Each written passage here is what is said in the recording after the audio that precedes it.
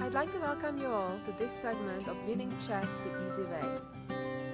On this tape, you'll see a lot of fun things and some instructional games. You'll see us in Las Vegas. I'll be here with my sisters Judith and Sofia.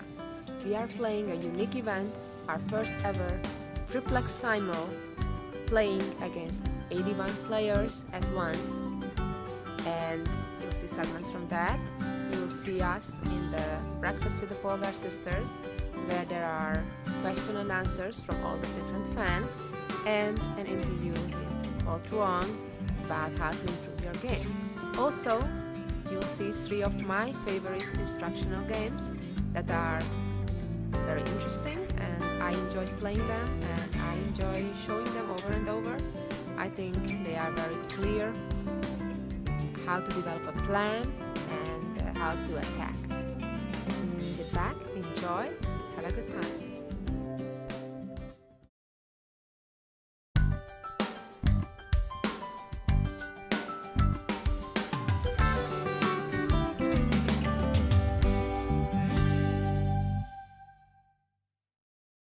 The first part, you'll see how much time we'll have, but in the first time I'll show you one of my favorite games that I played back in 1990 in Germany against Grandmaster bench, and I'll try to show you a logical thinking, how I build up a plan from early in the game and the middle game, and how to develop an attack. I had the white pieces and played d4, and he played knight f6. I played c4, and he played e6, knight c3, and d5.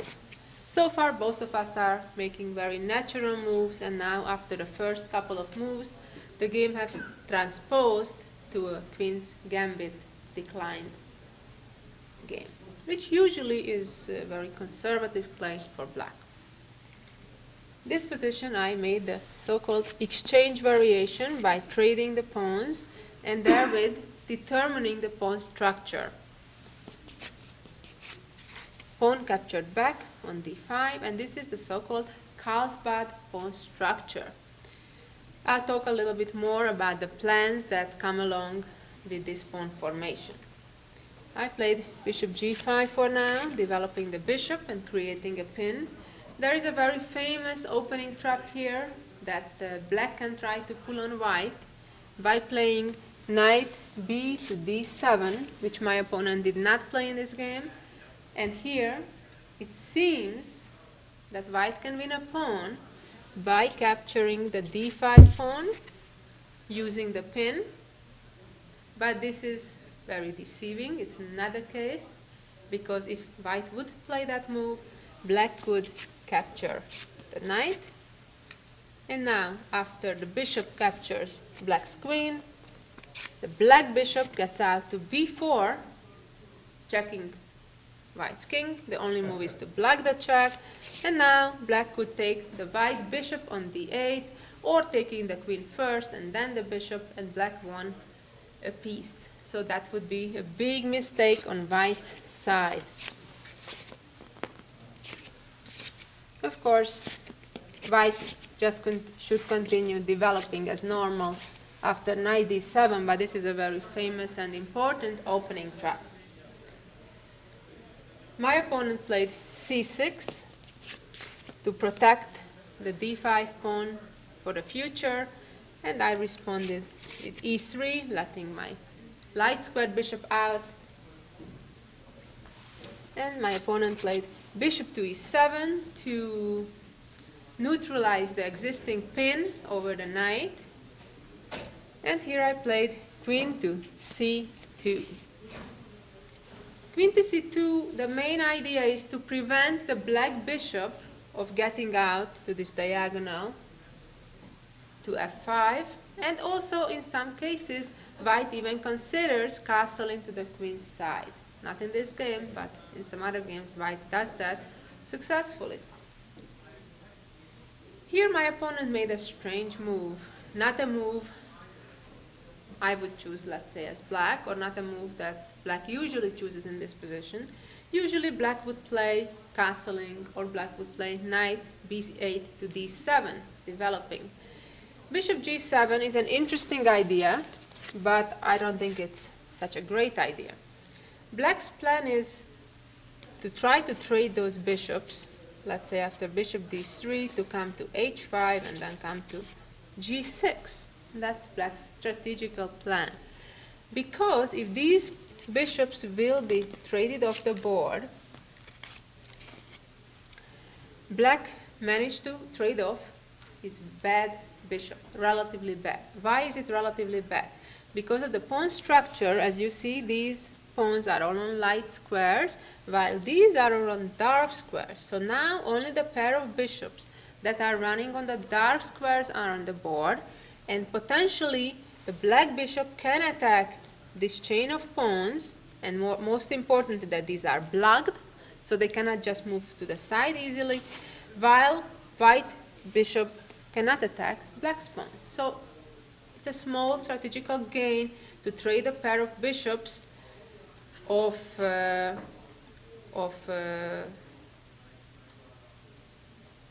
in this case, because, as I said, the pawns are on the color of the bishop, so that's why now this is considered a relatively bad bishop compared to the black bishop. So this is the strategical idea behind black's plan here. I understood that, and that is why I instead played my knight to e2. So I rather want to change my knight, of course, for the bishop, and not the bishop. So now if the black bishop tries to do the same deal to go to g6, I'm ready to play knight to f4, right? And if the bishop goes to g6, I want to trade my knight for the bishop. So that's my plan. And if black doesn't do either of that, then my plan is to play knight to g3. Then the bishop is kind of awkward on g4 because it cannot go back to h5, and it kind of doesn't do anything on g4. I just got my bishop out as planned. So my opponent here played a, to me, surprising move, something I didn't expect, or honestly didn't quite understand either, why he took, giving up his pair of bishops for a knight. I took back my bishop, and now the knight developed to d7, and both sides castled. Okay, and at this moment I'd like to discuss the plans in this type of position. What can be the plans? Normally with this Carlsbad pawn structure, white has two main plans to choose from. One is the so-called minority attack. What does it mean? Minority means the smaller, the less quantity of pawns versus the more quantity of pawns on the queen's side. And this specific pawn formation that can happen from many openings, not just from Queen's Gambit, but very common from the Caro-Kann, for example, or some other openings. Here, one common plan is to start an attack, which is very unusual, because normally we tend to attack, and normally it's good to attack when we are stronger. And that is why this is an exception where we are attacking very weaker.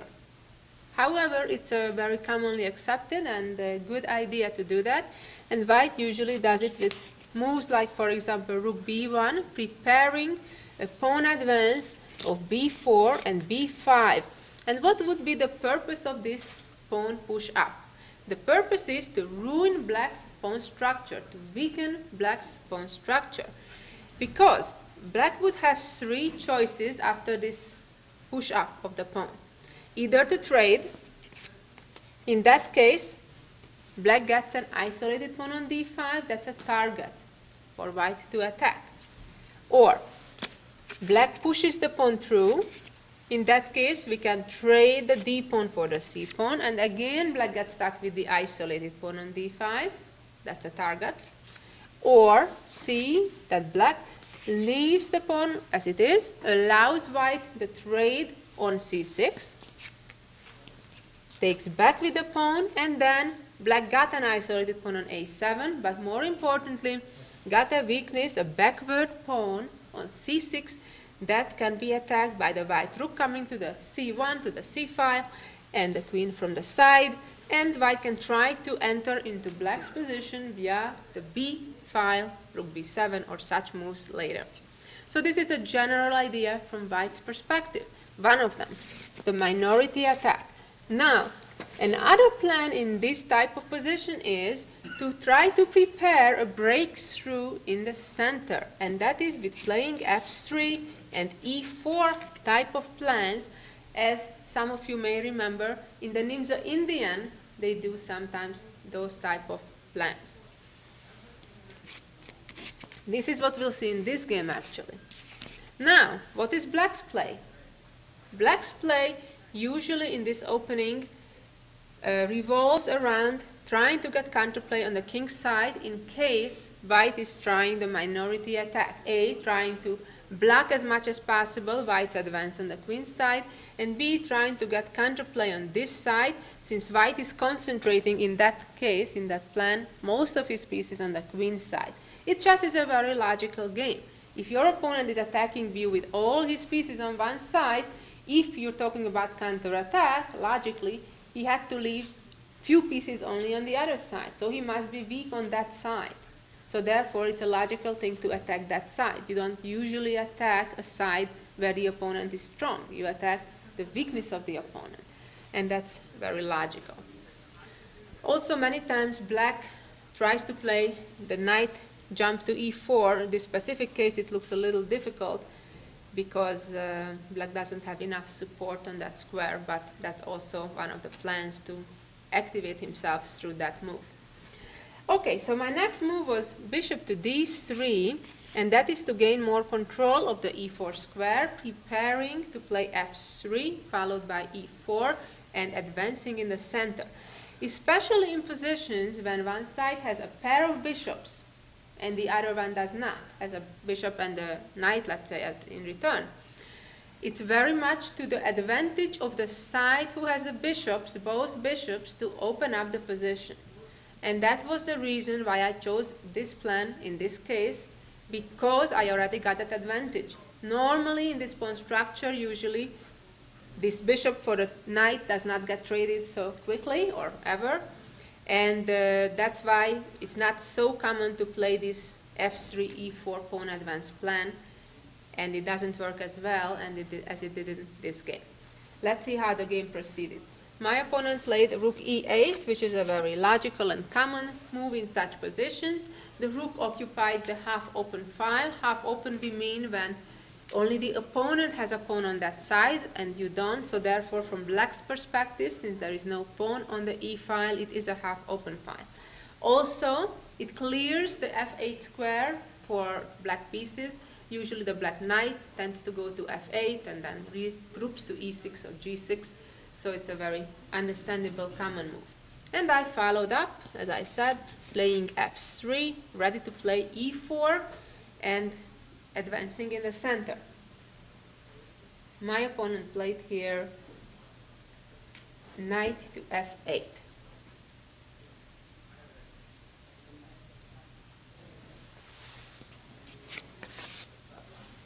Now I have to be a little bit careful because I cannot play e4 right away, because my d4 pawn could get in trouble. After pawn trade, all of a sudden there would be a discovered attack on my d4 pawn, so I would lose a pawn. I cannot do that. Need to do some preparation. And I played bishop to h4. You will see very soon why. And my opponent played a6. Perhaps having in mind to play c5 and guarding the b5 square for that purpose, to prevent bishop b5 or such move of mine. I played rook a to d1. Again, getting ready, optimizing the position before I'm opening it. That's very important, especially in situations when you'd have the time to do it. In certain situations, every move is very important and you need to calculate everything and be very forceful. Here it's a time when I have the time to optimize all my pieces for the opening of the position.